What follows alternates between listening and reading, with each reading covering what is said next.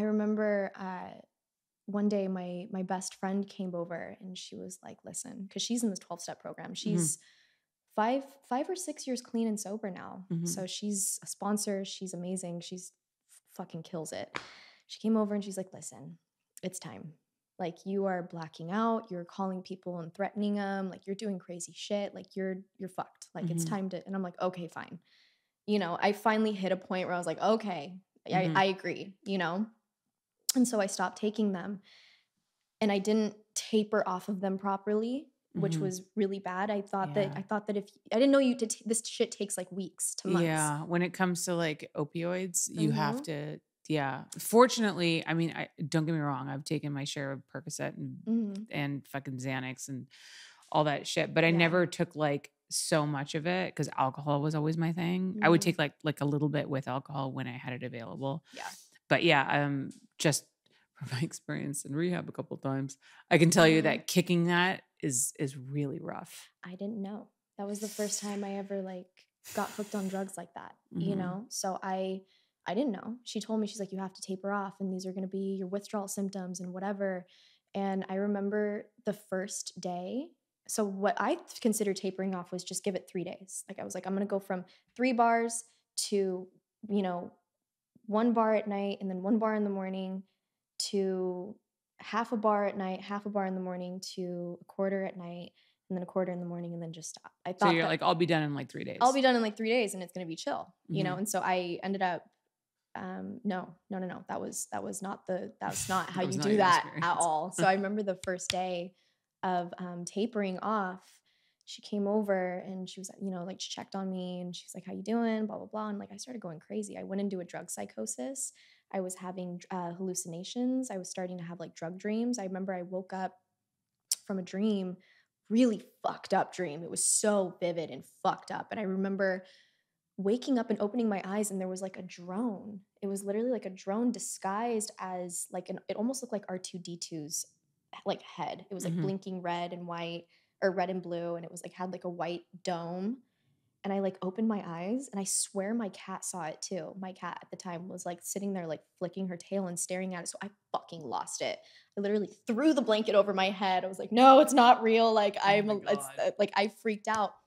And I tried to fall back asleep. And then the next day it was even more excruciating. It was like the tremor started kicking in, the sweating, the intrusive thoughts, the hallucinations. I was hearing shit in the walls, whispers in the ceiling fans. Like, I was going completely fucking crazy.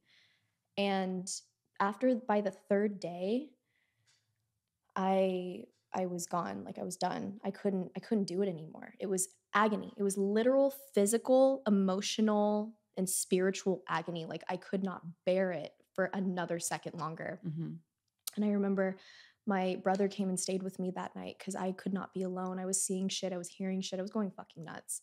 And I looked it up and it just says, like, you got to just tough through it. Just get through it. And I'm like fucking going crazy, right? So my brother sleeps over and he sleeps at the end of my bed on the floor, like on the floor in my room. And I didn't sleep all night.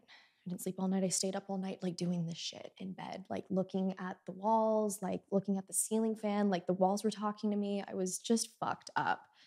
And by 4 o'clock in the morning, I still hadn't slept. I'd been doing this like all night, tremors. Like, I was like twitching, like I couldn't breathe. My stomach, it felt like someone had a fist around my stomach and was like pulling it out of my belly button. It was horrible. I had diarrhea. Like, it was fucked up. Yeah. By the time 4:30 in the morning hit, I call up my dad and left him a voicemail because he didn't answer. He was sleeping. And I'm just bawling my eyes. I'm like, you need to take me to rehab. I can't do this. Like, I need help. Like, please, like, call me as soon as you can. You need like a medical detox. It was horrible. Yeah. My dad ends up calling me back within like a matter of minutes. And he said, okay, let's call the doctor, the same doctor that detoxed my mom when she had cirrhosis. And I called him up. Thank God he answered. Thank God he's a freaking early riser, because I couldn't take another 45 seconds of this shit. And he ends up sending his nursing crew like up to my house by like 11 a.m. that day.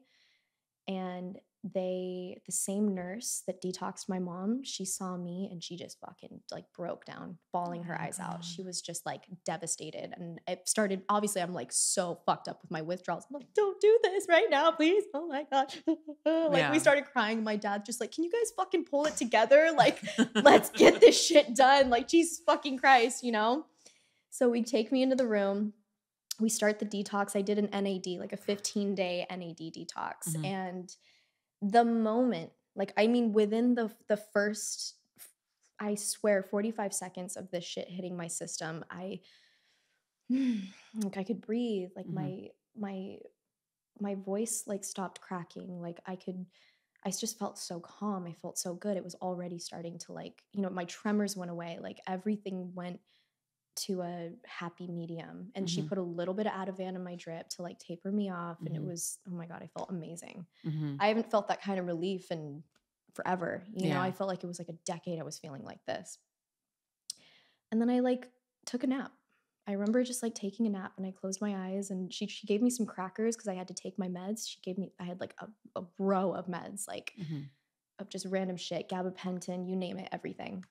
And she gave me some crackers because I hadn't eaten in like, I think something crazy, like 6 days or something. Like I was not eating, like I had to have something in my stomach. And I end up just falling asleep. I don't remember like when I fell asleep, but I just remember like falling asleep. And this is probably like 2-3 minutes into the detox. And I wake up from my nap and they're sitting on the edge of the bed and they're talking about the seizure, you know, like they're like talking about some seizure. I'm like, what seizure? Who had a seizure? My dad was like, honey, you had a seizure. And I was like, what? God.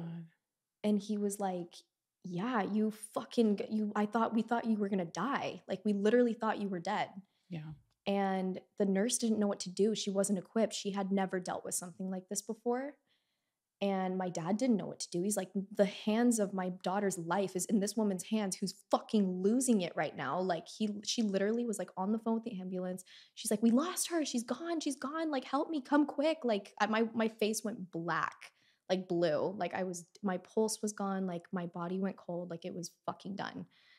And I guess I had a full-blown grand mal seizure, the shock to my system from the detox and from the withdrawals. Like it was just too much. My body like lost it. But I felt fine. I woke up and I'm like, you guys are fucking tripping. Like, what are you talking about? Well, I just had a nap. I just took me a little nappy nap. What do you mean? Like, everything's cool. But my dad was like taking me on this like emotional journey that he just went through. Yeah. How he literally thought his daughter was going to die and like all this crazy shit. And thank God I'm okay. Everything's cool. But like, that was the beginning to my sobriety. Not sobriety, but I've been clean off drugs. Yeah. 2 years now, almost 2 years. So when was that? It was like, it was 2020. So I'm almost 2 years now. Congratulations. Thank you. I still drink. I'm not perfect. I'm not an alcoholic though. I'm a drug addict. So it's different for everybody. It's like, you know, whatever your thing is, only you know what you can handle and what you can't. Exactly. So it was very interesting. And then my girlfriend started taking me to AA and it just wasn't for me, but it helped. It helped me to take the right steps into the right direction of like not, you know, staying away from drugs. And I felt very held in that moment because I felt like I had community and support and I was kind of going through my own shit with it, you know? And so it was very nice in that moment to like be understood, but I just didn't finish my steps and stuff. I was just like, this isn't for me. I'm okay. I'm very comfortable with what I'm doing. So Right. Yeah. I mean, that's all that matters. As long as you feel good.